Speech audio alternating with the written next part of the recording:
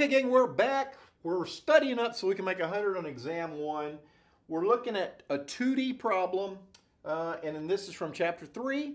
This is 2D statics on a particle, okay? So what do we have here?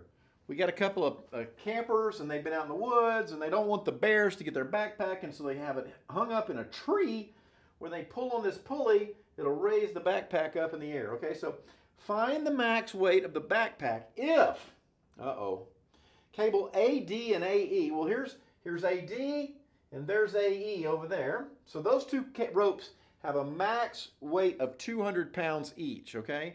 So if that one gets over 200 pounds, breakage. If that one gets over 200 pounds, breakage, okay? And then cable, what's the next one down here? The next one down here can only be this guy. Oh, cable ABC, where's ABC? Oh, it's this one big long cable, right? It's all one cable. It can only be 100 pounds max, okay? So, let's see if we can figure this out, okay? Step 1, draw a free body diagram. And I think the thing I want to go after is point A, okay? So here's point A, okay? What's going on point A? Well, point A has got all kinds of business going on. I'm going to draw this little pulley just for fun. Okay? It has this guy. Remember, cables are dumb. They only know how to pull. You can't have a magic pushing rope. They're always in tension. Okay? So here's TAD. Okay? And then I got this guy. TAE. And then I've got these guys here, right? I got one here. I got one here. And I got one there, okay? Now, we could call this, I'm just gonna call this T, T, and T, because what do we know about a rope that goes around a pulley? That the tension here is the same as the tension there, is the same as the tension there, isn't it? Okay? The rope has got to have the same tension everywhere because those are frictionless pulleys, okay? All right, and so the one thing that I see next that I want to do is I want to break up these forces at angles into components. Okay, so this guy has a component here and there, and this guy up here has one there and there. Okay, and they gave us in the problem that this is 30 degrees. Okay, 30. Come on, marker. And that this guy here is 50 degrees. So I'm going to label these components so that everything is labeled real nice and pretty. So when I write my equations of equilibrium, it is easy as pie. Okay, here we go. What should we do? This guy here is TAD cos 50. This guy is TAD sine of 50. This guy here is T sine of 30. And this guy is T cosine of 30. By now, you should be able to break vectors into components just like automatic. Man, we ought to be getting good at it. You know what I mean? Okay, I got two equations. Now, I know that you're a little alarmed right now that we have 1, 2, 3 unknowns. But that's okay, because we're going to use some of this info right here to kind of relieve the burden, okay? So we're going to make it a little easy on us. So let's write these two equations, and those two equations are sum of the forces in the x. Now this thing is not moving, right? It's in equilibrium, so that has to be 0, and the sum of the forces in the y has got to be 0. Okay, here we go. Let's write these two equations. All right, what do you see in the x here? Well, there's two guys right there, so let me write those guys. TAD cos 50 plus T sine 30. Anybody else in the x direction? Oh yeah, that guy. Remember, you can't have equals 0 if you have all positive junk. Positive stuff doesn't equal 0. You got to have some positive and you got to have some negatives. Okay, so here he is, minus TAE. Okay? So, and then let's do the y equation. So again, I like to write the positive stuff first. So I got TAD sine 50. Okay. And then what do I got going downhill? Well, I got that guy and those two there. Okay. So minus 2t. Okay. And then this guy here minus t cos 30. Okay.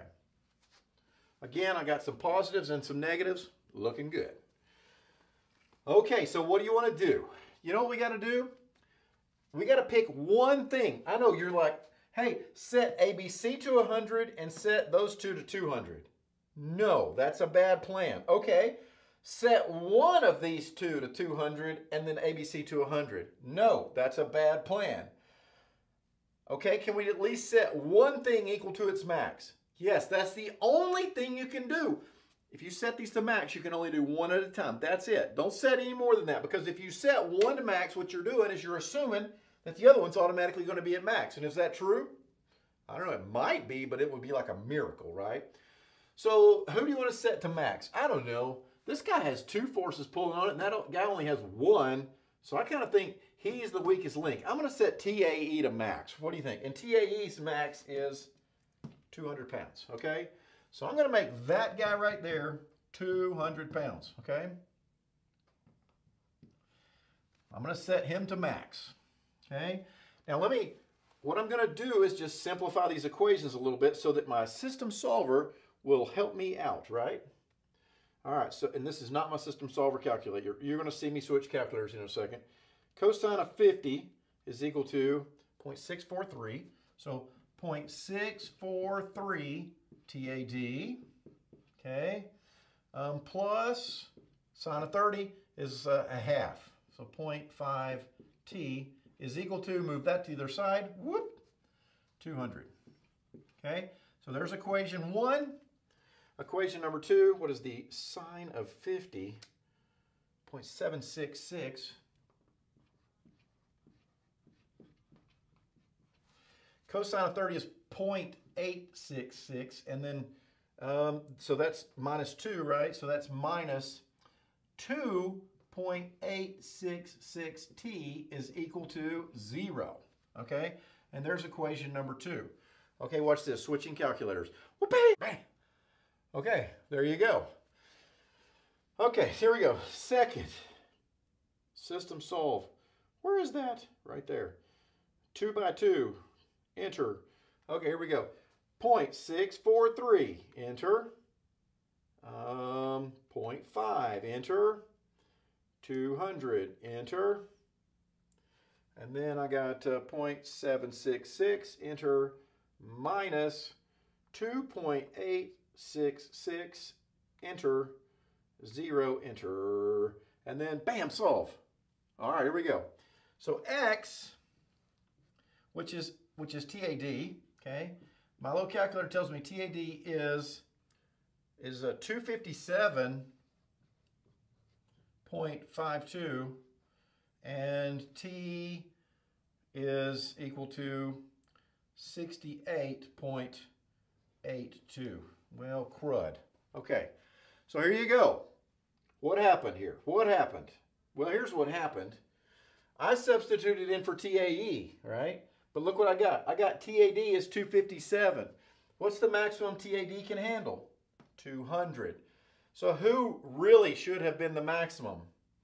TAD should have been the maximum, right? He's the weakest link, okay? So sometimes you don't know and you just got to plug in and see what happens. And so this guy is the one that should have been 200. This guy should have been 200, okay? Not this guy over here, okay? So what does that do? That means that this equation here is no longer any good, okay? Go away. And this equation here, not any good anymore, okay? Go away. All right, but here's the good news, okay? So we wrote it symbolically, so no big deal. These equations are still valid. We're just going to make a different guy max.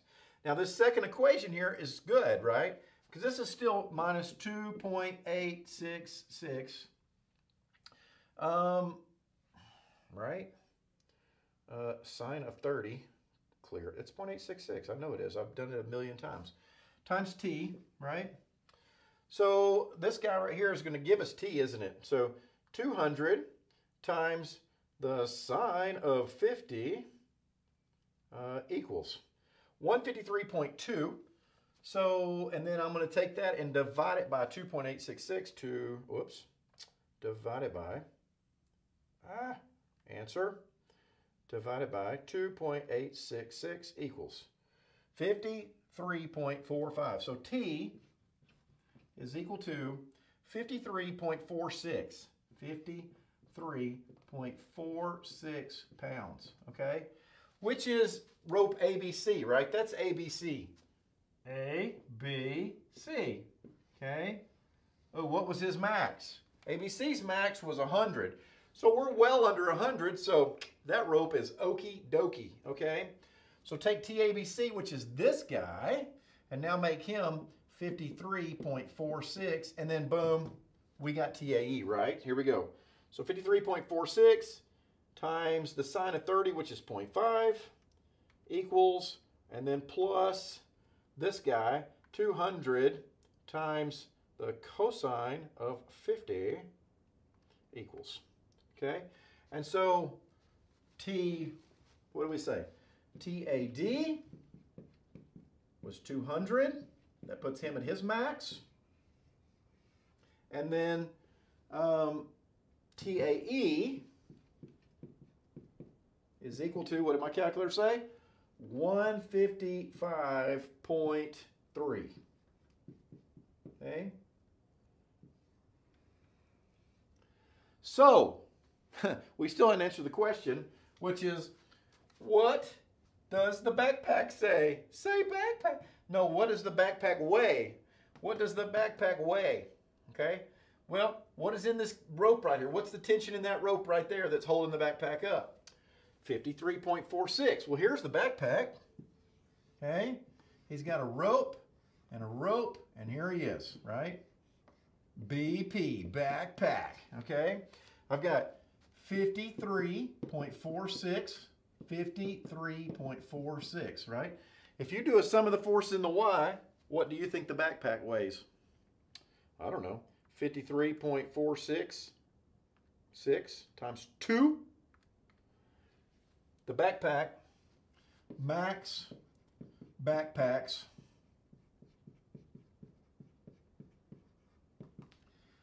106.92. And if you're carrying a backpack that weighs 106 pounds, you're not going to be backpacking very far because you're going to be very, very tired. Okay, there you go, team. A lot of important lessons in that one, right? The rope going around a pulley, same on both sides.